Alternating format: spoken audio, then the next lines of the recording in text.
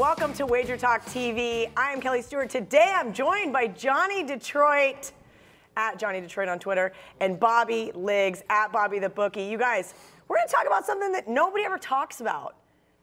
Betting with a local guy. Everybody comes to Vegas, they bet in the sportsbook. You get an app if you live here, great. You can bet offshore.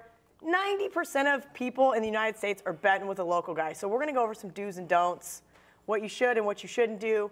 Bobby, I'm going to start with you. Number one thing you should not do with betting with your local bookie. I always thought people that play the figure game.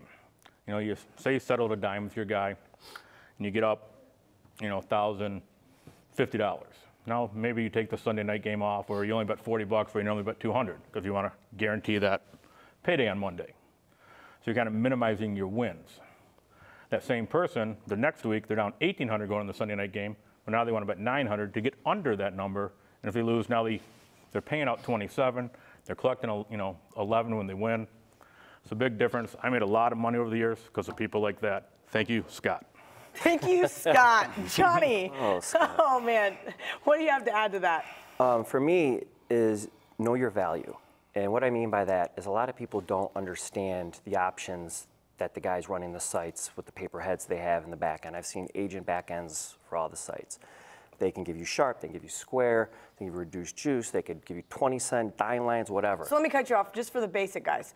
So I've seen sites where you're paying minus 115, minus 120. You're getting to stale numbers. Is that what you're referring to? I'm saying is, as the player, there's so many places to play now. To not at least go to your guy and say, why do I got 20-cent baseball lines? I want a 10% rebate. You know, why are you giving me these square lines all the time? Or, why is this? Is they have the ability to change all that.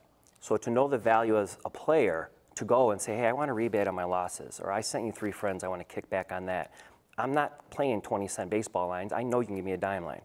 Know your value as a player and shop yourself. I mean, because you are an asset to a bookmaker on how they make their money.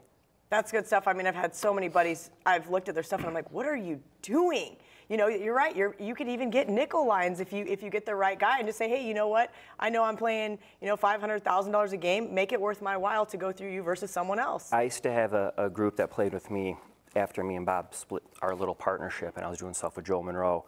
So we always have to compete with each other. And I had a group that he said I wanted minus 105 juice, which, it's cutting your hold in half. It's horrible to do, but his guys were losers and they were good.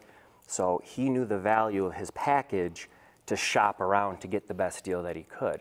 And at that time, I really had no choice but to say yes because they were degen losers, and I didn't want them playing with Bob. I don't want them playing with Bob.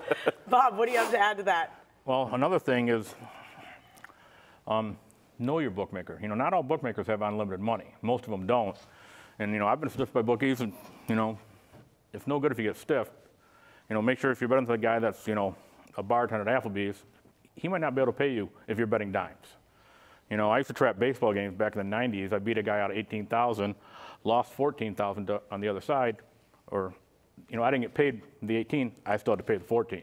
It's a bad spot to be in. So just know who you're playing with. Yeah, that's a pretty gross spot to be in. Johnny, I'll let you wrap this one up. Any other tips, do's and don'ts for betting with your bookie? Well, I'm going to flip it. The first one was the players on how to get the best value that you can. Now, this one is they need to listen to, and this is not just with locals. This is offshore, because I know offshore guys or wherever. If you log in and you see Alabama +7 for some shitball team, and you think you're slick betting it, they're going to catch it, and they're going to cancel your bet.